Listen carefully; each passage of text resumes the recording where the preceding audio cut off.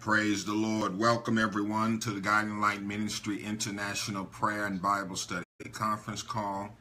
This is your Sunday School Lesson Edition, and I am your host, Pastor Mark McCoy of New Harvest E-Church in Harvest, Alabama. We want to welcome you to this morning's Sunday School broadcast. Our Sunday School lesson for this morning comes from Genesis chapter 17. Genesis chapter 17. We want to start the broadcast off this morning with a special prayer for those who are in the path of Hurricane Irma. It has hit landfall on the continental United States around Florida and is headed up to the west side of the coast of Florida up to Georgia. Then it's going to hit some of Alabama. And it's also going to head up to Tennessee. My daughter is in the path of it down at Tuskegee, so they have already closed her school for tomorrow. And so we'll be just praying for those who are in the path. One of our normal participants in the conference call, Apostle Patrice, is down in Florida, and she sent me a note today that her lights power has went out, and she's declaring power. Okay, I see she's got on this morning. Praise God. She's declaring, "Let there be light, and peace be still for this storm." Let us go now to the Lord in prayer. Dear Heavenly Father, we thank you and we praise you for all your blessings. We thank you, Lord, for what you have done, what you are doing, and what you're going to do. We thank you, dear Heavenly Father, that your awesomeness, your glory, your power, and your majesty is everywhere. And we thank you that you are everywhere. You are a very present help in a time of trouble. So, Lord, we're calling on you this morning, dear Lord, to bless those that are in the path of Hurricane Irma. Lord, we thank you for what you've already done, dear Lord, for those that the storm has already passed over. And we ask you, dear Heavenly Father, that you bless them and give them strength to recover in the aftermath and give them comfort. And then those that are in the storm right now, dear Lord, because that's how life is sometimes. We either coming out of a storm, we're in a storm, or we're headed to a storm, Lord. We just ask you, dear Lord, to just be that God that's there as a comforter and a keeper in the midst of it all. Thank you for being true to your word that you said you'll be with us always, even until the ends of the earth.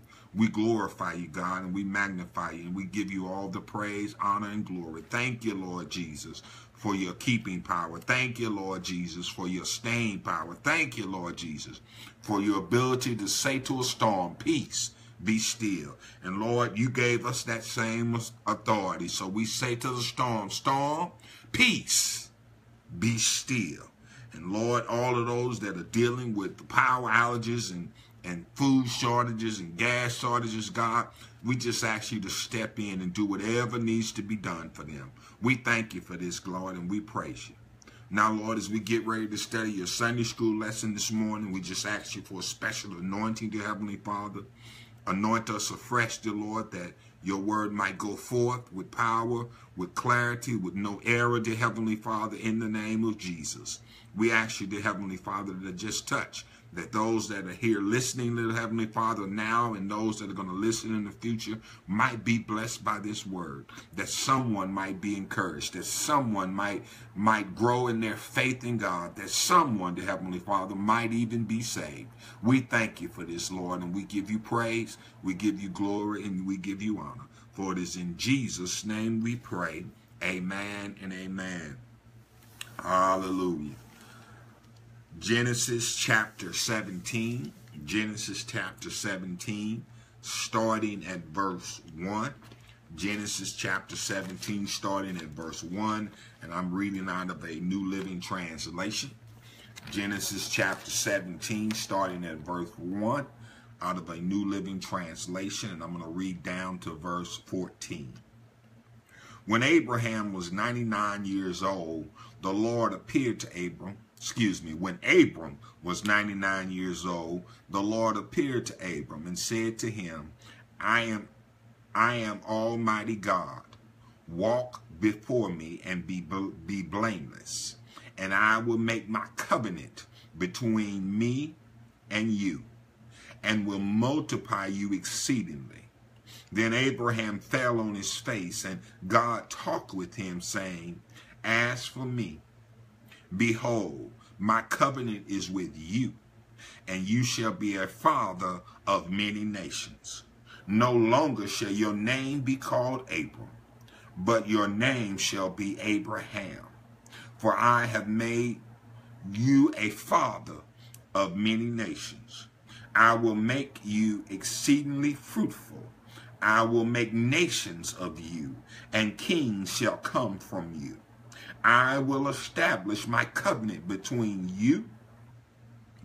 me and you, and your descendants after you in the generations, for an everlasting covenant, to be God to you and your descendants after you.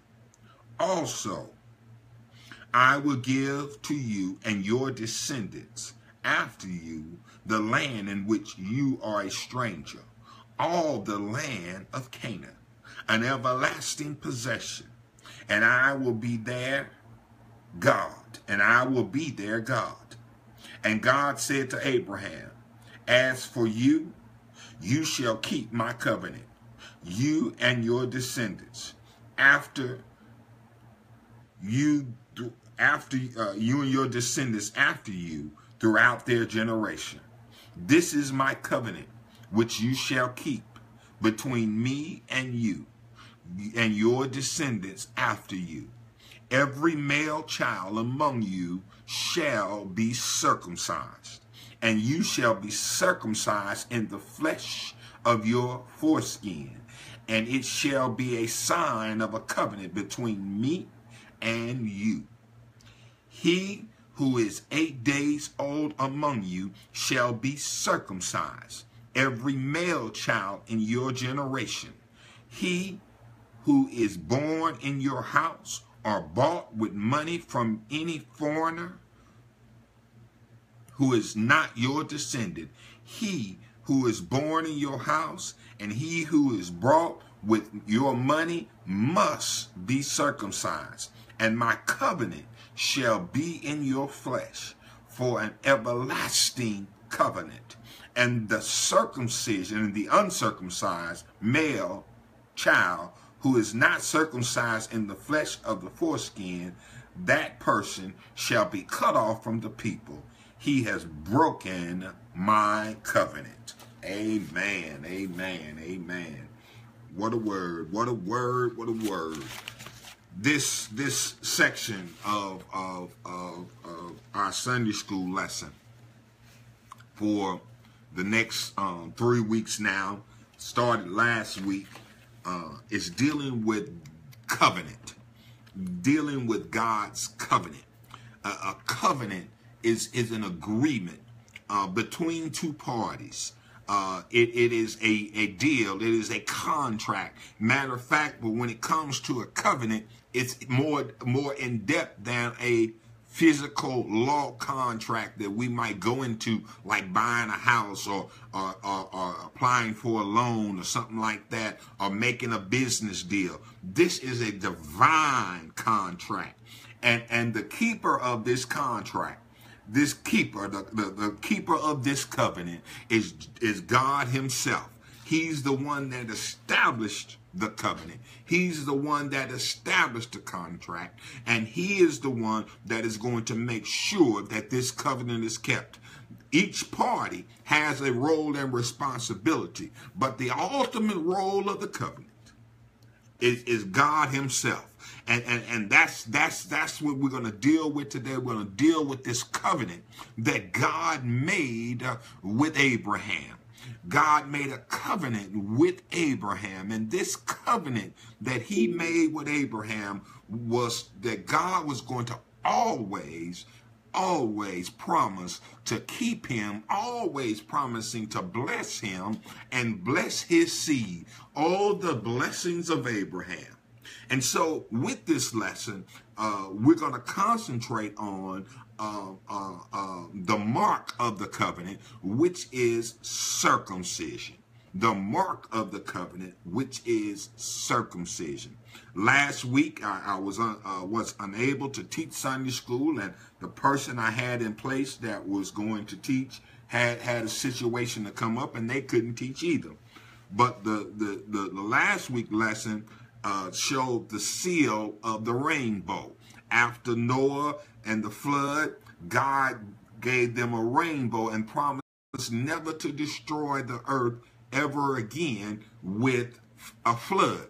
So that was God's covenant with Noah and us. Still today, every time we see a rainbow, we should look up and see the promises of God, the covenant that he has made with his people, the covenant that he has made with us. Yes, it rains on the just and the unjust, but God made a promise that he will never again flood the earth and destroy all of the people.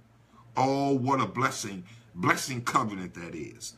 But now, today, we're looking at this covenant with Abraham that was marked and sealed by circumcision. So we first have to look at who is Abraham. Abraham was originally from the land of Ur, which was a Chaldean territory, which would be modern day Iraq area. He was the son of Terah, and Terah was a descendant of Shem, one of Noah's sons. And you remember Shem was one of the brothers who covered up Noah and hid his nakedness. And when he did that, God declared a blessing upon them. And Noah did at that time, and a curse on Cush. And so this blessing that God has bestowed on them has now came down to Abraham. And Abraham at this point in time, as we pick up our lesson, is still named Abram. And we're going to talk about that in a minute. One of the key points that really jumps out at this lesson is that when God identifies himself in this text, in the verse, he says, I am Almighty God, walk before me and be blameless. He's saying to them, I am El Shaddai. I am God, being the powerful one, being the mighty one. I am El Shaddai, all sufficient one. I am El Shaddai, the God who can make a covenant with moral and ethical character, because he's that kind of God. When he makes a promise, when he makes a covenant, he's saying, I'm doing it with all of the moral, all of the holiness, all of the righteousness behind it, and it's going to be ethical. It's not going to be a trick. See, that's the difference between God and Satan.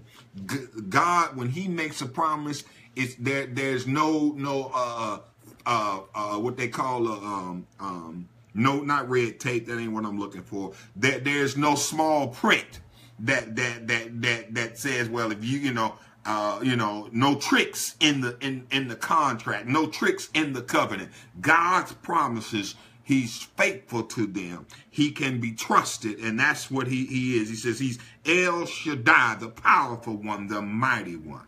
Oh, hallelujah. And so today's lesson, as we look at it, our key verse in today's lesson is verse 2. I will make a covenant between me and thee, and will multiply thee exceedingly. That's our main scripture. It's our key verse, and then our key concept is that God always keeps his promises. I can keep saying that over and over and over again. And the message for the children, the keys for kids, is that we can always know that whatever God promised, big or small, he will do.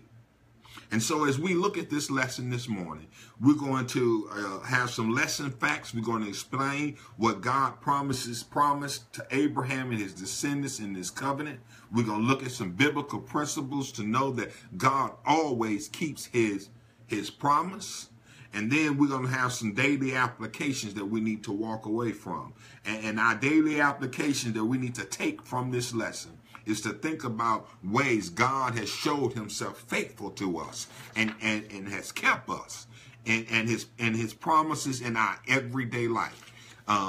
As I said earlier, I know some are on the line that are dealing with the hurricane right now, and others are dealing with other storms in life, whether they're financial storms, health storms, mental storms. But one thing we can be assured of is that God is always faithful, and he keeps his promises to us each and every day of our lives.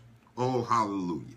And so as we look at this lesson, we're going to break it down into 3 parts. God's new promise, God's new name that he gave Abraham, and God's new mark that he put on the children of Israel. Amen. So let's look at our first part of our lesson, verses 1 and 2. And verses 1 and 2 reads, when Abraham, I'm going to read it out of the New Living Translation. When Abraham was 99 years old, the Lord appeared to him and said, I am El Shaddai, God Almighty. Serve me faithfully and live a blameless life. I will make a covenant with you by which I will guarantee to give you countless descendants. God said, hey, I'm going to make a covenant with you and give you countless descendants. Oh, hallelujah. God made a promise to Abraham. He made a promise to him. At 99 years old, God showed up and appeared to him and made him a promise that he was going to be there. God spoke into Abraham's life a prophetic word that I'm making a promise over you. I'm blessing you. I'm finna bless you, and I'm gonna bless you and your descendants. And I'm guaranteeing this. And he says, now he says, serve me faithfully and live a blameless life. Serve me faithfully and live a blameless life. God was telling Abraham right then and there, this is the condition of this covenant I'm making, that you might serve me faithfully and live a blameless life, because God is faithful and he's already blameless, and he's bringing Abraham into a contract with him, and it has to be a contract where we are at equal standpoints. And our holiness and our lives are living faithful and serving the Lord with gladness is part of that covenant contract. Oh, hallelujah. God made the promise. And you know, God had made so many other promises to Abraham from the beginning when he called him out of the land of Ur, told him that he was gonna be a father of nations. Told him that. And he called him out of the land of Ur and told him to come out and follow him. And Abraham listened to the one and true and living God and followed him out of from his kindred to a land that God had promised him.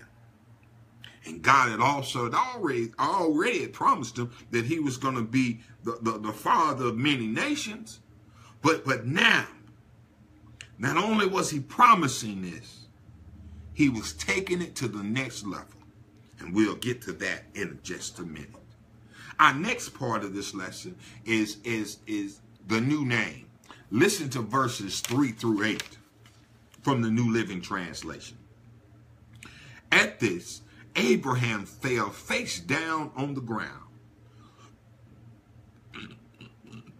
Then God said to him, this is my covenant with you. I will make you the father of multiple nations. What's more, I am changing your name. It will no longer be Abraham. Abram. Instead, you will be called Abraham, for you will be the father of many nations. I will make you extremely fruitful. Your descendants will become many nations, and kings will be among them. I will confirm my covenant with you and your descendants after you from generation to generation. This is the everlasting covenant. I will always be your God and the God of your descendants after you.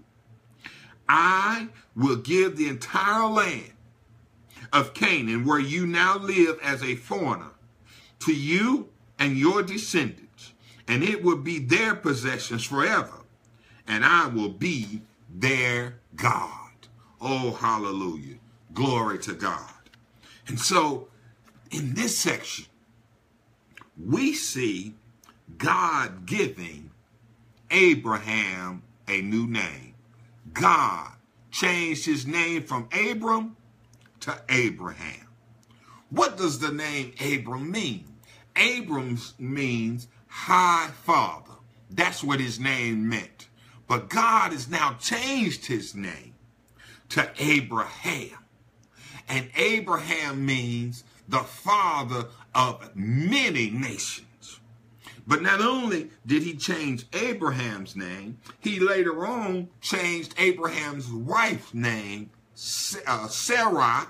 He changed it to Sarah. Sarah means my princess. But Sarah means mother of nations. And so God has changed both of their names to mean that they're going to be the father and the mother of many nations. Oh, glory, hallelujah. When God changes our name, oh, hallelujah. When we go from being sinners to saints. Oh, when God changed our name, when we go from being unrighteous to being the children of righteousness, when God changes our name, oh, hallelujah, what a blessing it is when God changes our names. Oh, it just makes me happy because I think about when God touched me, when the Lord Jesus touched me, I had a new walk and I had a new talk.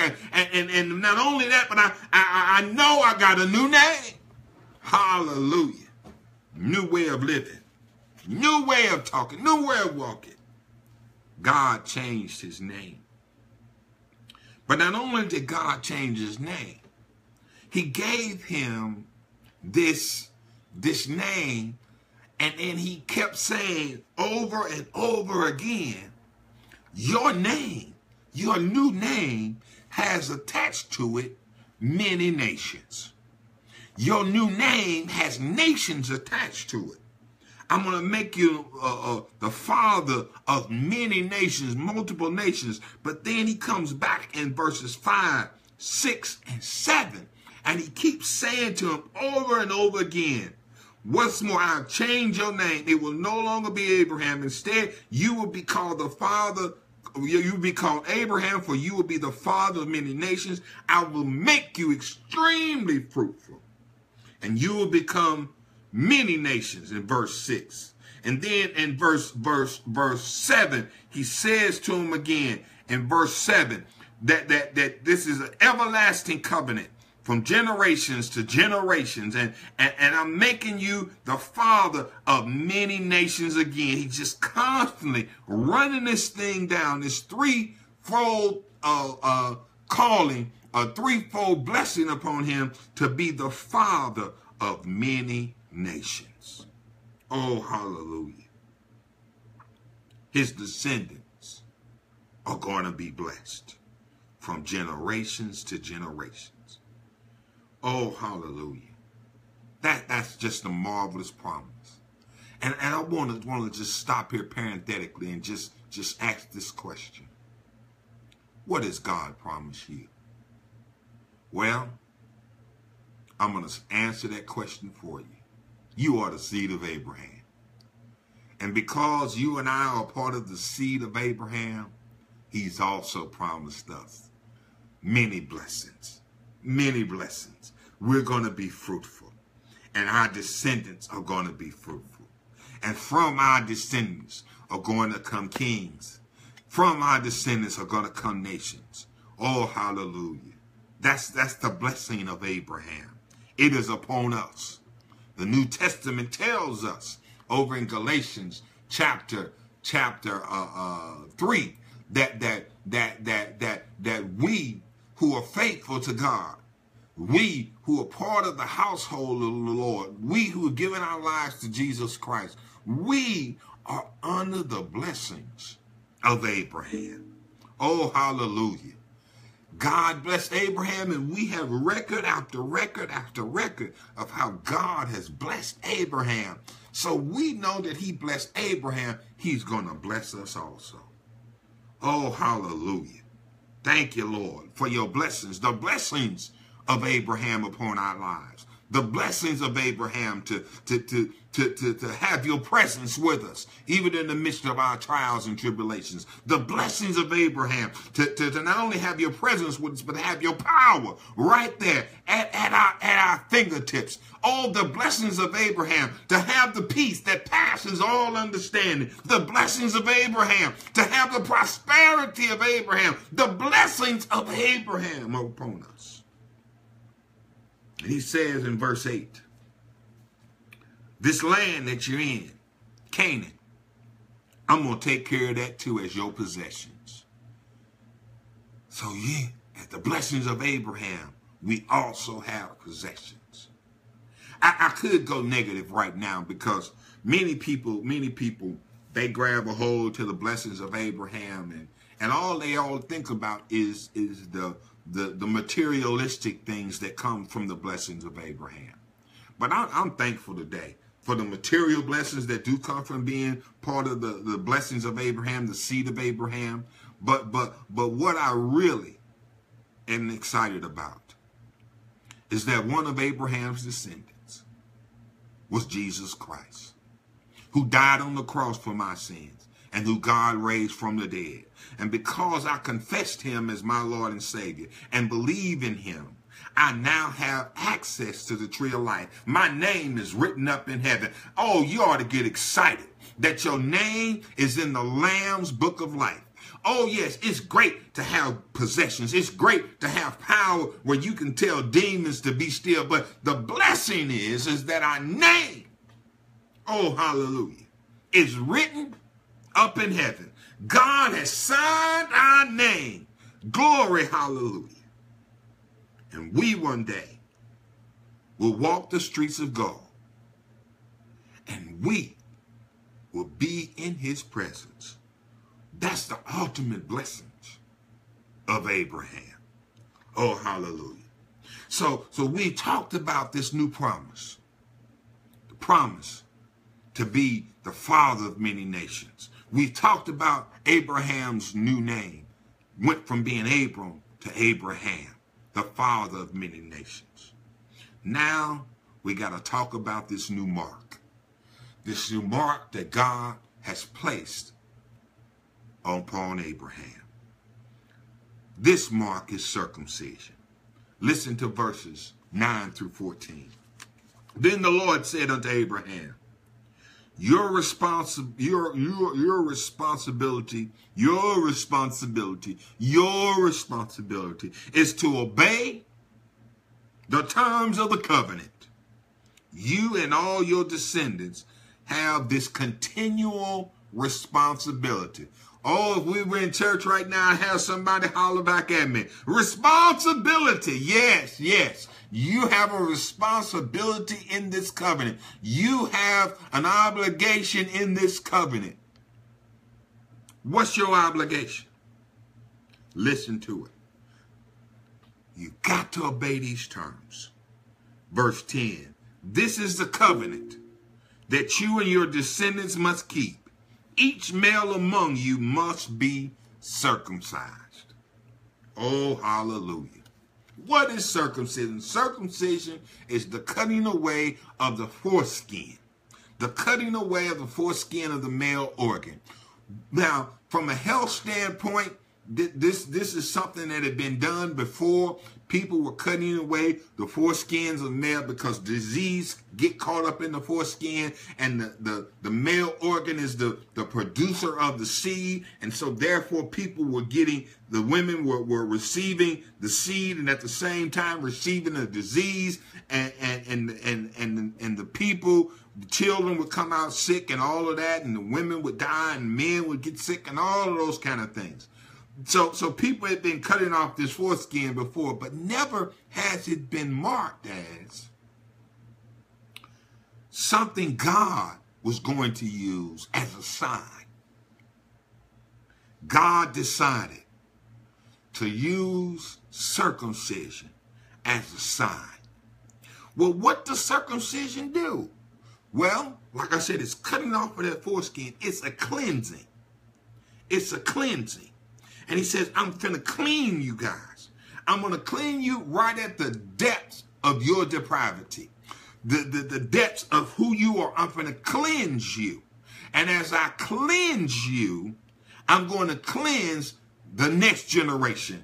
From generation after generation, everybody will have this seal that you guys and everyone is cleansed by God himself.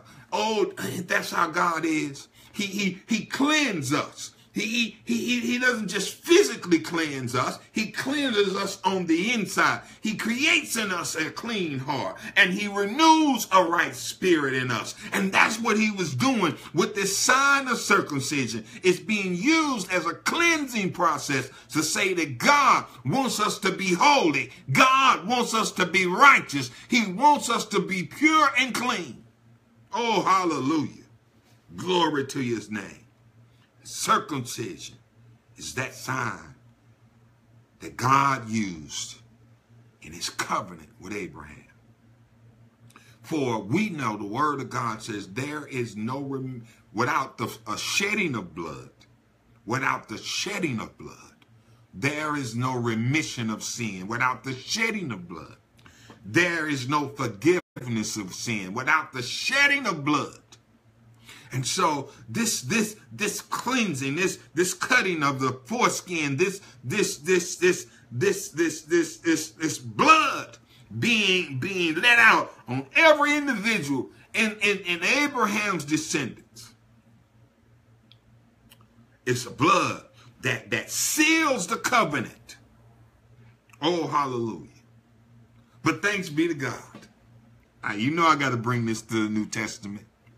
Because in the New Testament, we found over in Acts that they had an issue. That people were giving their lives to Jesus Christ. But they weren't following the ceremonial cleansing of circumcision. And people were so upset. But it came out to be that God was not just going to circumcise the flesh anymore. He was going to circumcise the heart. And the circumcision that occurred, the cutting, the blood that had to be shed was done on Calvary's Hill. And so everybody now that believes in Jesus Christ has a circumcision of their heart. Oh, hallelujah. And we've been cleansed by the blood of Jesus. Not the blood of someone being circumcised, but by the very blood. Oh, I know it was the blood that saved me. I know it was the blood that cleansed me. I know it was the blood. Oh, hallelujah. And so God, when he made this covenant with Abraham, he made it and marked it by the seal of circumcision. And not only was Abraham to be circumcised, but it says each male child among him must be circumcised. You must cut off the flesh of your foreskin as a sign of the covenant between me and you. And from generation to generation, every male child must be circumcised on the 8th day of his birth. Jesus even went through this same process. This appears not only this applies not only to the members of your house, but also your servants born in your house and the foreigners born whom you have purchased. All must be circumcised. Your bodies will bear the mark of an everlasting covenant. And any male who fails to be circumcised will be cut off from the covenant family for breaking the covenant. Those who didn't want to be circumcised were going to be cut off. The physical circumcision. They weren't part of the family. Those of us who fail to be cleansed by the blood of Jesus will also be cut off. We need Jesus in our life. We need him to cleanse us because we have a new covenant with him. Abraham's covenant is still in effect, but Jesus' covenant supersedes it and puts it into a spiritual covenant. Hallelujah. Thank you for the new covenant. And how do we obey this new covenant? How are we responsible for this new covenant? Jesus put it succinctly when he said, love the Lord thy God with all your heart and soul, and your neighbor as yourself. So if you've confessed Jesus Christ as your Lord and Savior, you truly believe he is in your heart, your job now is to show your love for him and your love for your neighbor. And that way you don't ever have to worry about not being under the covenant of Jesus Christ. Thank you all for listening to our word today, and thoughts that I want you to ponder as we get ready to close this lesson is God will always keep his promise. He's faithful. He's kept his promises. This is his covenant that he made with Abraham, Isaac, and Jacob. And he said there'll always be a king on his throne. He says later on, and we know we got King Jesus. Number 2, God always expects submission, obedience to his will in our lives. We're to make him Lord over everything. Give God what's due God. Your obedience, your submission. And when we're obedient and submitted to God, he's trustworthy. He's loyal. And he keeps his covenant. Our thought to remember, our connection with God can result in an intimacy greater than any other relationship. When we're connected with God, oh, hallelujah, what he can do with our lives. Let us pray. Heavenly Father, we thank you for your spiritual circumcision that is done to all Christians by your Spirit, the circumcision of the heart. Help us to live in the manner your word would have us. We pray this in Jesus' name. Amen and amen.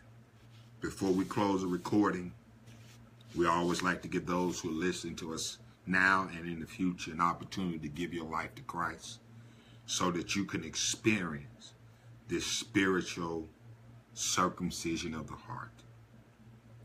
Let us pray. Dear Father God, I confess with my mouth and believe in my heart that Jesus died for my sin and was buried, and that you raised him from the dead. I repent of my sins. Please forgive me of my sins and come into my heart. I invite you, Jesus, to become the Lord of my life, to rule and to reign in my heart from this day forward. Please send your Holy Spirit to help me obey you and to do your will for the rest of my life. In Jesus' name I pray. Amen and amen. Everyone be blessed. Please continue to pray for those who are in the path of Hurricane Irma. And just keep lifting them up. And we believe that God will bless them. Amen. Be safe. Love you. Peace.